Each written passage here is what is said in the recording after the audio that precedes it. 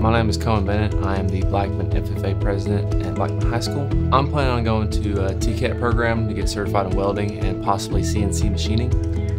And the reason I choose that is I like working with my hands, and that's an industry that really is never going to stop because everybody's always going to need parts. And both those jobs also have many different branches you can branch off and do. So I'm Yuli Gonzalez. I go to Blackman High School and I've been studying the culinary arts. After high school, I'm going to MTSU and studying in English. Our prep work for the senior hiring event was Dress for Success. We met with our CTE teachers and they actually helped us create our resumes for this event. I was offered a part-time job with Buttermilk Sky, which falls in line with the pathway that I've been taking here at Blackman High. I got hired on at Corbett Manufacturing, where they do CNC machining and they work a lot with metal, and they also do welding. This is a career job for me. It's a full-time position.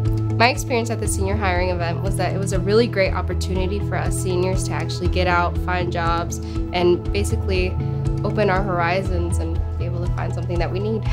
I'd like to tell our high school students that even if you have a job or you're going to college somewhere, or you're going to college out of state, go ahead and participate.